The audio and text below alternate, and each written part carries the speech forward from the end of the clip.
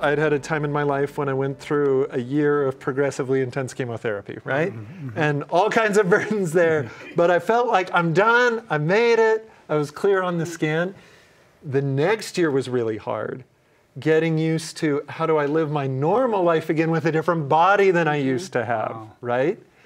And one of the things that I ended up finding there and going to a counselor to say, help me here, was I didn't have always the most functional strategies for how do I deal with things. Well, physically, I couldn't sustain it anymore, right?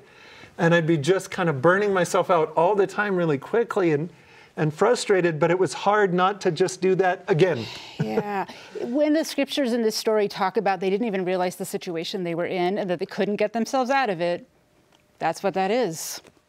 And I see sometimes within this story that they are just going to their default, is fight back. And there's not that reliance or that humility or the faith that Alma is teaching his people to where they can focus when they are dealing with a burden. There's not until there is.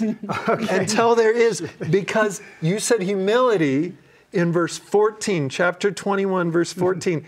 After, in verse 13, they've been driven to and fro, they've been burdened according to the desires of their enemies. They're just so trapped. And they did humble themselves even in the depths of humility. And they did cry mightily to God. Yea, even all the day long did they cry unto their God that he would deliver them out of their afflictions. And it does say in verse 15, now the Lord was slow to hear their cry. They'd never been real quick to listen to him. Because of their iniquities, nevertheless, the Lord did hear their cries. He was always listening. And began to soften the hearts of the Lamanites, that they began to ease their burdens. So I think it's so interesting. The next phrase is, yet the Lord did not see fit to deliver them out of bondage. That'll come. But he wants them to learn first how to bear it. And deliverance came at first from their enemies. Yeah, now that they're not fighting back, now that the Lamanites can see that they're not resenting and looking, why are you making me do this? They start to pull back a little bit, right? Because there's just a different dynamic and attitude. A new technique makes a difference that repeating the old one never would. Yeah.